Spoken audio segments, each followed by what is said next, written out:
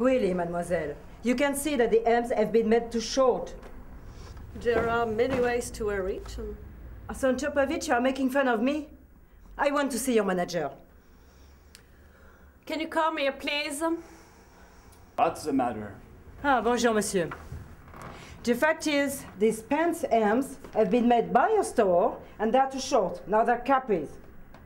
Well, if you'd like, we could cut them a little more, so that it becomes Bermuda short. Oh, this little top is perfect on you. Oh, you carry it just right.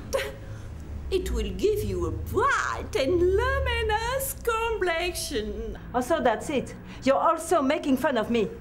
But that's not the end of it. I demand to be reimbursed. Sorry, you? You demand? Oh, you can trust me. I know my job. Let's get things straight. You don't demand anything from us. We are not your servants. I swear that I'm going to complain. You are going to hear from me. Okay, why not? No problem. I even give you my name. It's Alexandre. Stupid bitch. What did you say? Oh, yes. Yes, you did say something. I thought I heard stupid bitch. Stupid bitch? No. I didn't say stupid bitch. Why would I have said stupid bitch? I have no reason to say stupid bitch.